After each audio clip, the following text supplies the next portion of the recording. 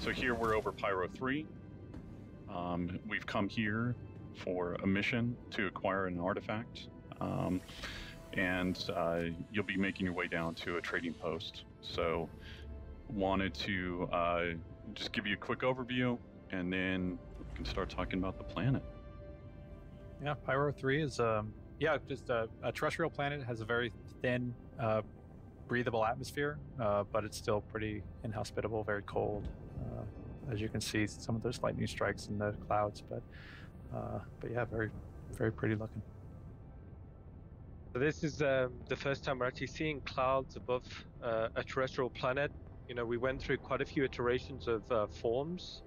What we ultimately ended upon was something that felt quite dramatic, still believable in terms of how the wind would have shaped them.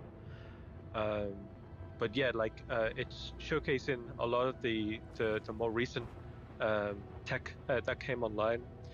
Also, what we're seeing here is like some kind of distant thunder strikes.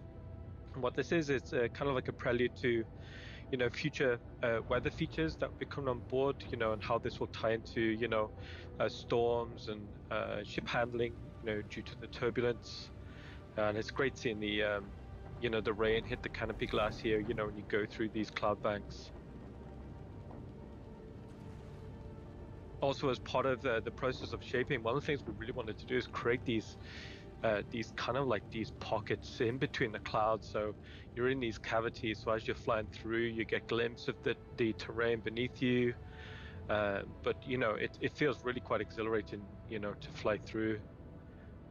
Also, as well, like it's showcasing a lot of the more recent tech coming on board as well. So, you know, it's a lot of optimizations been going on. So it's way more performant than previously it was. Also, like the level of artifacting that we're seeing here is substantially reduced, certainly on higher spec machines. It also gives you a great sense of parallax when you fly through these cloud sandwiches. A cloud sandwich?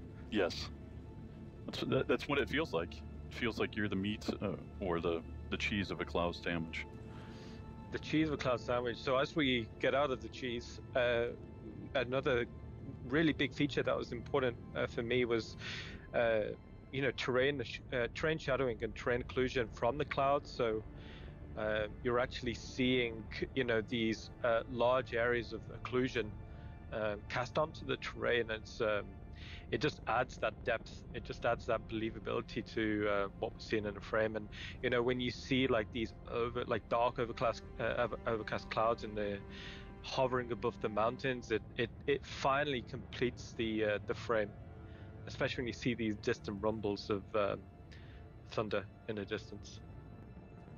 So James Cameron, who's doing the run through, yes, that is his name. He will be taking us down to the outpost.